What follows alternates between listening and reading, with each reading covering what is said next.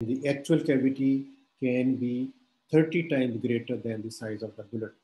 And after the recoil, the cavity will be less than the actual cavity which was generated by the bullet.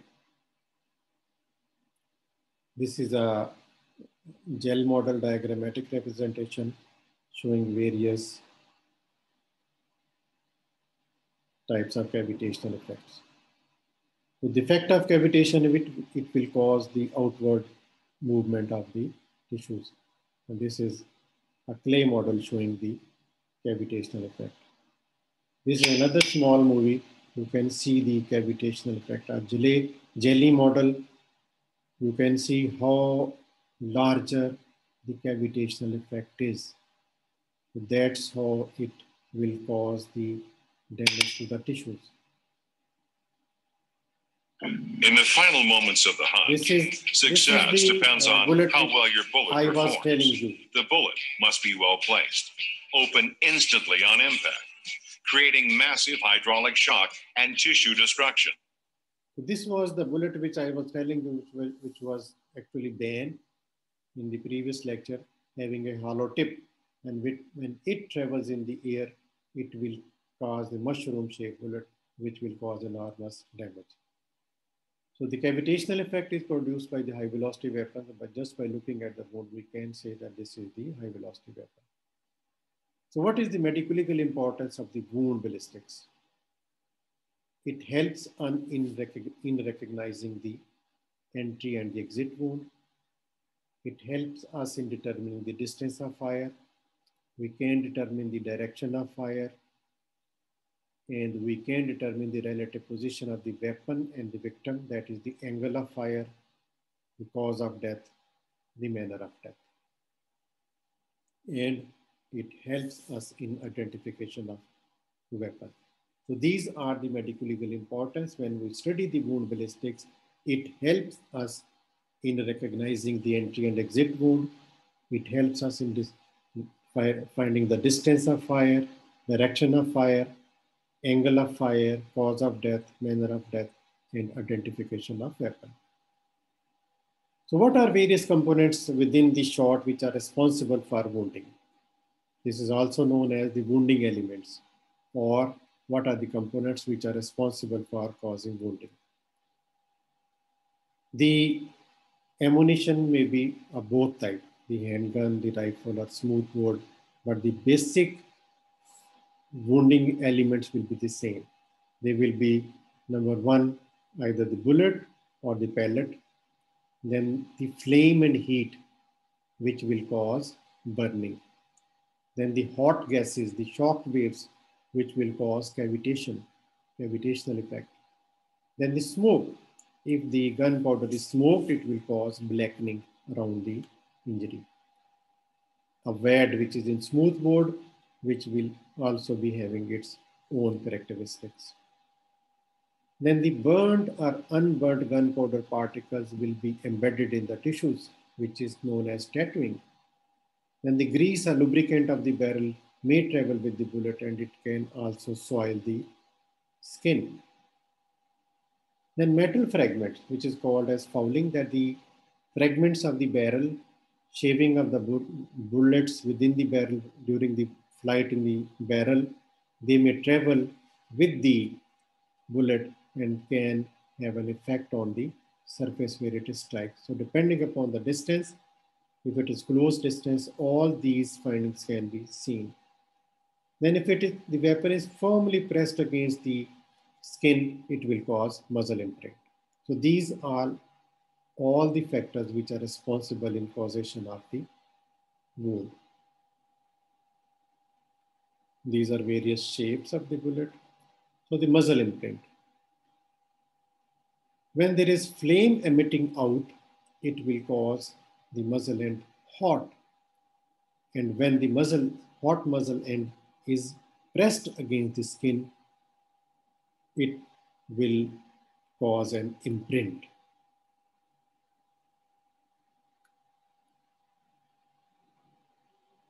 You can see in this picture, the circular imprint.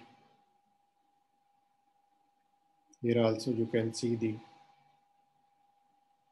muzzle imprint.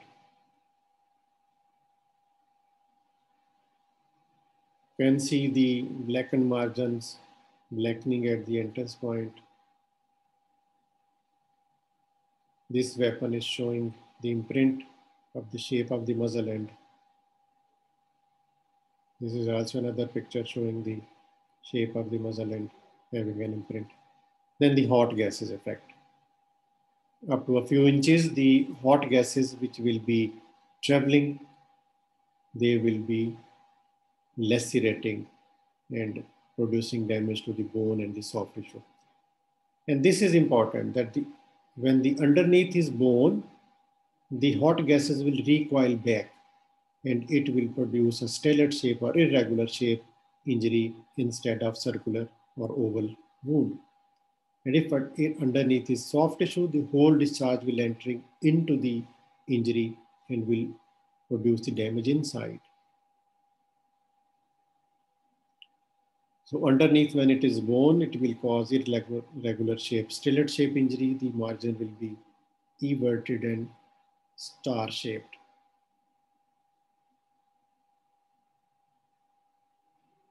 A star shaped wound, stellate shape injury will be if there is underneath bone.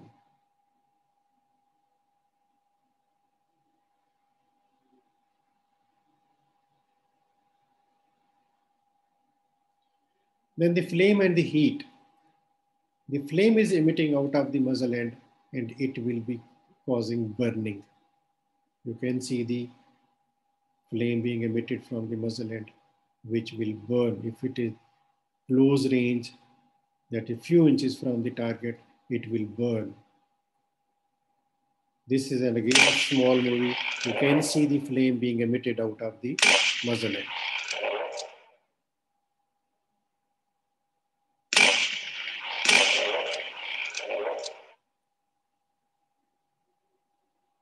So this flame which is emitted out will be seen up to a few inches and it will cause burning of the skin and the clothes, scorching of the hair and the skin, and singeing of hair, which is a specific phenomena that the keratin of the hair will be solidified, melted and solidified, a drumstick-like appearance that is called singeing of hair.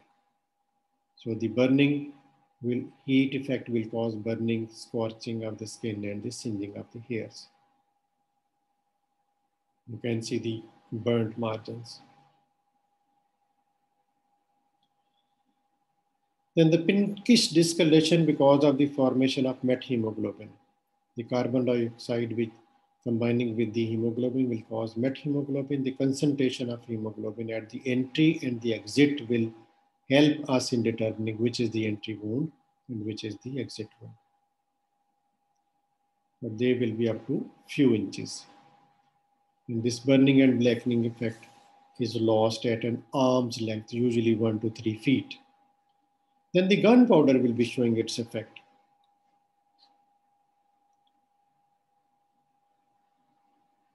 If it is smoked gunpowder, the completely burnt will cause smoke effect, that is cause blackening effect, and the partially burnt or unburned heavy coarse particle will cause powder tattooing. So the gunpowder will cause either blackening or tattooing. You can see the smoke which is traveling, and the gunpowder will be causing tattooing. So the smoke gunpowder, if it is smokeless, it will not soil, but if it is smoked, it will cause blackening. At near contact or close contact, these completely burnt particles producing smoke will cause blackening. And this is up to 1 yard at an arm's length. And smoke, if you wash it, it will be easily washed. Whereas tattooing is actually embedding of the particles within the skin, though will not be washed. This is blackening, and when you wash it, it will wash away. So this is the histological slide showing the concentration of the.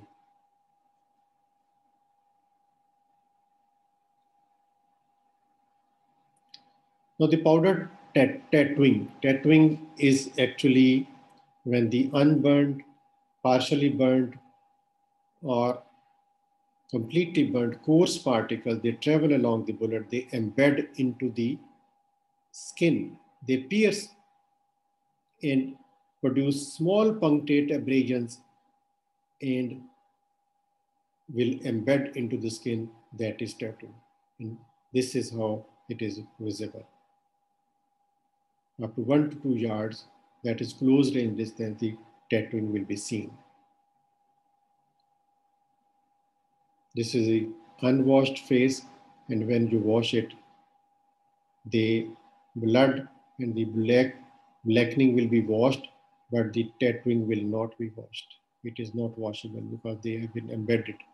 So the powder tattooing, stippling or peppering, sprinkling of pepper, it is around the wound. It is because of the embedment of the coarse particles into the skin, and it is at arm's length. Blackening is washable, whereas tattooing is not washable. It is embedment into the tissue. So the gunpowder helps to determine the direction of fire, at which angle the fire was struck, and it is circular, tangential, so it helps us in determining the direction. Here you can see the direction.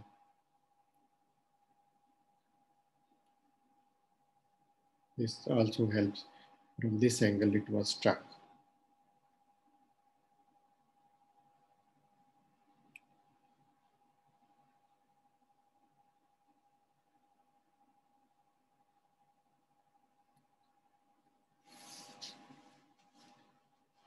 So the skin damage, there will be either laceration, gross splitting, bruising, and collar of abrasion. So we talk specifically about the collar of abrasion. When the bullet is traveling, it is spinning because of the rifling phenomena. The bullet is spinning and it is showing a rotational movement. And when it enters into the skin, it indents and rotates. It will cause rubbing, and that causes collar of abrasion. The margin of the entry wound is abraded because of the spin, the circular movement of the bullet, which will cause collar of abrasion. Thank you.